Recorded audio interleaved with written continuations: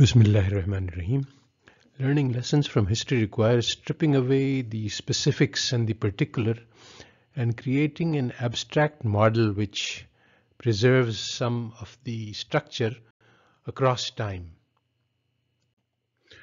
There are many modeling strategies in use.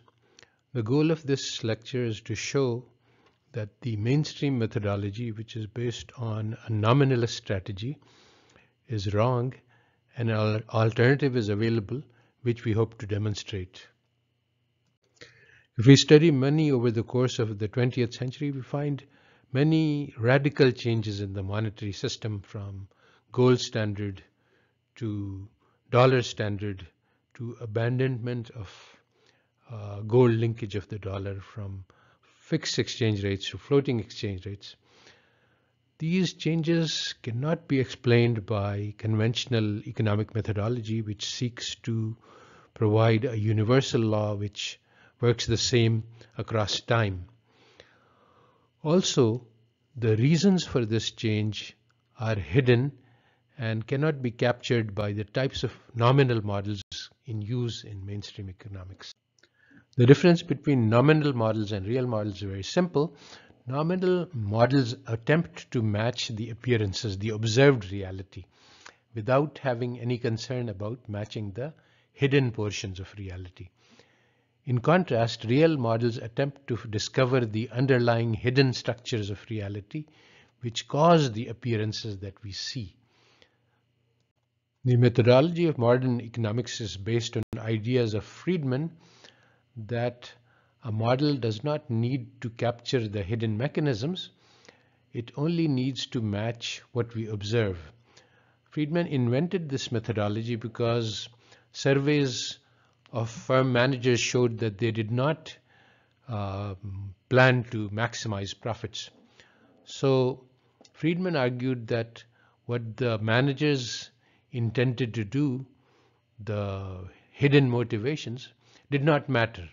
All that mattered was that the profit maximization model produced a match to the observable actions of the firm. In contrast, realist models look at what real-world firms actually do, instead of just looking at the data produced by firms and trying to find a model which fits the data without concern for the actual behavior of firms. So studying the actual behavior leads to radically different models from those currently found in mainstream economic textbooks. Apart from realism, we plan to use a newly developed strategy called agent-based modeling to develop our monetary models. These models allow for a wide number of different kinds of agents, like consumers, laborers, producers, and the government, and allows each of them to have their own behaviors. This is called heterogeneity. ABM became feasible because of massive increases in computational power, and lack of this power in early part of the 20th century, when modern economics was being developed, led for the creation of extremely simple models, only because it was only the simple models that it was possible to calculate outcomes for by hand.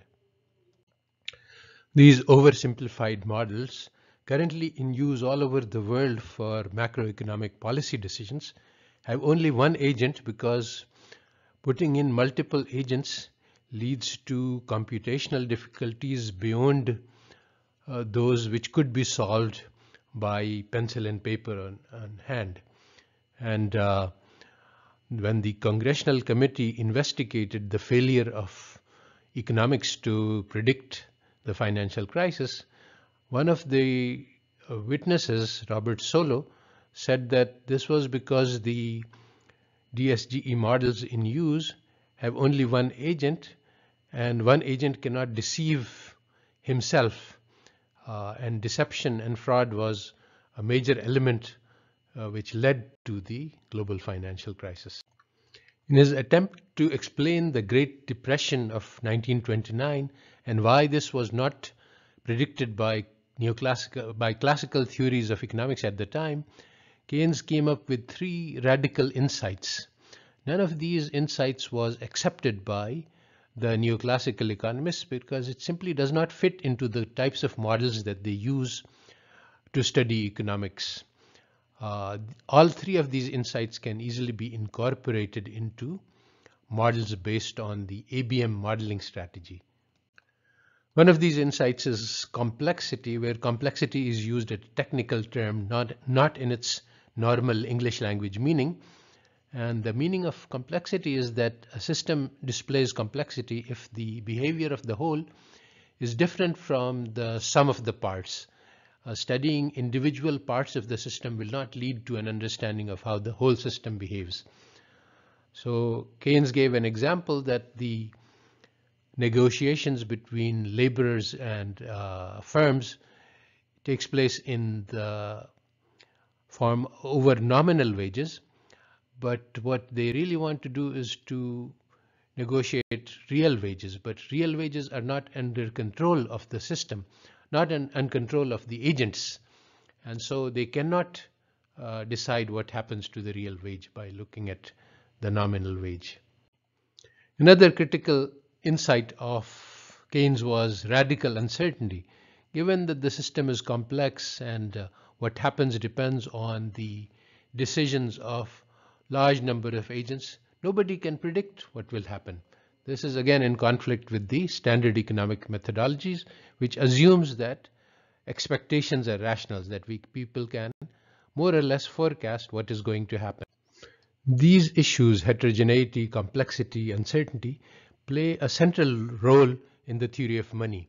In conventional textbook models, there is complete knowledge. The value of money does not fluctuate. So in that situation, money just becomes an accounting unit. You can just write down in the books who owes how much to what, and then money basically disappears from the system. But if different people have different evaluations of what the value of money will be, and if the creditors are trying to have dear money, have strong and stable money, while the debtors are trying to reduce the value of money, and so they act differently. And if there's uncertainty about the value of money itself, we don't know if the money value is going to decline or go up. All of these give a very essential and important role to money, which is different from that of any other commodity in the economic system. No, it no longer plays the role of simple accounting unit. So to understand money, we have to take into account these factors, and it is impossible to do so in conventional models of textbook economic theory.